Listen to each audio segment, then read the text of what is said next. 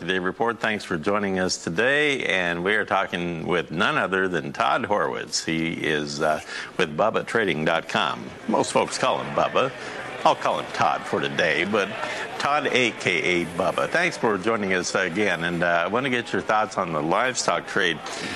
Some analysts were pointing out this morning, Todd, that they thought we had put a triple bottom maybe in that cattle market last week. We did see a bit of a bounce here in the early going this morning on the live cattle and feeders. What do you think is going on here? Well, I do believe there's a bottom in place. You know, I think you could look at it as a triple bottom if you want to go back in time, or at least a double bottom. I think the pattern looks pretty good. I think if you look at the fats, I think 117 is going to be a key battleground that we're going to have to watch. I know just before at the break I checked out, I think we're at 117.30. This is going to be a key area. I think we're going higher overall, but again, I wouldn't be surprised to see a little bit of a pullback. The one thing we got going for us, I think they're going to catch a few too many people short coming into this expiration of the June contract, which could create some action in the back months. But overall, 117 is a key battleground here. I look for higher prices, but if we do dip, I'm looking for spots to buy. So again, I look for a real nice season here as well. I'm looking to buy this space, and I'm taking every opportunity, especially after the big pukage we had a couple of weeks ago in the cash markets. I think that the bottoms are in, and I look for higher prices here. And the same in feeders.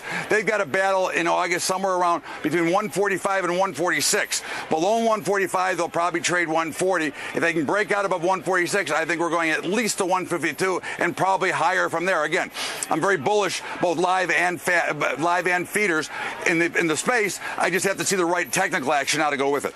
Well, we have the nearby live cattle. As if we can pull that back up again, I wanted to point out something here to the audience at home. The nearby June live cattle are at 120.72 per hundredweight right now. That is up $1.02, but the cash cattle, Todd, from what I understand, last Friday actually brought 125, so we are still $4 apart there yet.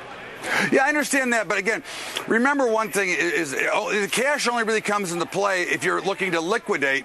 Otherwise, if you're using the futures as a hedge against your position, then you only care about the futures. If you're locking in your price, you really care about the futures market, and so you liquidate because, again, just like futures, the cash can go above the future and it can go below the future at certain points. 2 weeks ago, we were significantly below. So overall, unless you're selling, the cash market is really not that important to you until you're ready to liquidate out.